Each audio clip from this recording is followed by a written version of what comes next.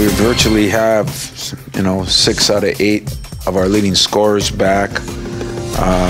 Even though not many members have played a ton of minutes, I think we've got a lot of guys that have some experience, and we have a freshman class that I think is going to be good right off the bat. I'm pleased with the progress that our team has made this summer. The top teams in our conference are all ranked, and we play all of them twice. Since 1998, we've played 163 ranked teams.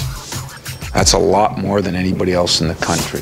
And our captains could be a little controversial. It is Derek Nix and Russell Bird. They've had a chance to learn on the job. All the things you've gone through have led to this one moment, which could be a fabulous campaign. We done had ups and downs through my 4 years here personally. I think he kind of stands for what this university is about, giving everybody an opportunity. I'm just a compassionate guy. I just care about people, and it's genuine, and so I just don't want to see them making the same mistakes I made. And have to play at the highest level, and be able to experience things that we're experiencing now. You do watch Michigan State growing up as a kid, and you're like, these guys are so cool. Whatever, it's the energy we have in practice and the chemistry we all have.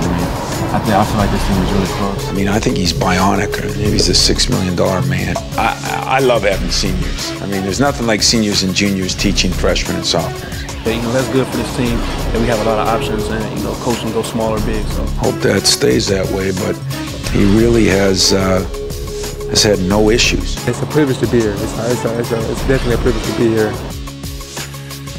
You still have the main tables that big guys like the Knicks and Keith and AP, so I got a bunch of clusters of guys around there, and of course they always love getting the freshmen, We're going after as much as we can go after in the next 5-6 years and see what we can really accomplish and set this program at a level that it'll never fall back.